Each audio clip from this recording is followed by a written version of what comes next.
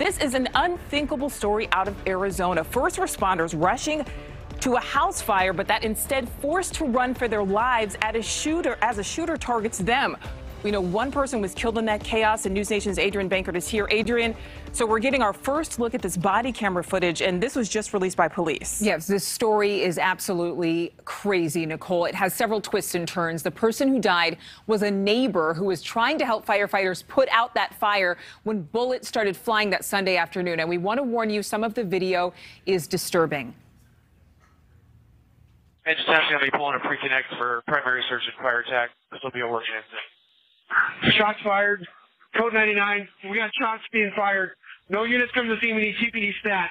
Tucson police say the suspect, 35-year-old Leslie Scarlett, was at the scene of this fire, then drove about a mile away to a nearby park where he shot two first responders who were sitting in an ambulance. Then Scarlett returned to the house fire and began shooting at both firefighters and neighbors trying to help put that fire out.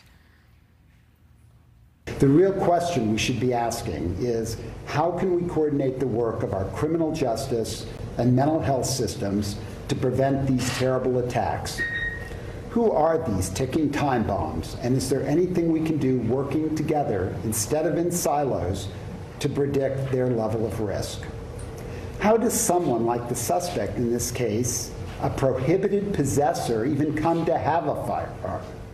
Scarlett is currently hospitalized in extremely critical condition. Now, police say they don't know why he went on that rampage, but the tragic story doesn't end there. The neighbor who was killed, 44-year-old Corey Saunders, died in front of his 11-year-old son. And firefighters found human remains inside the burning home.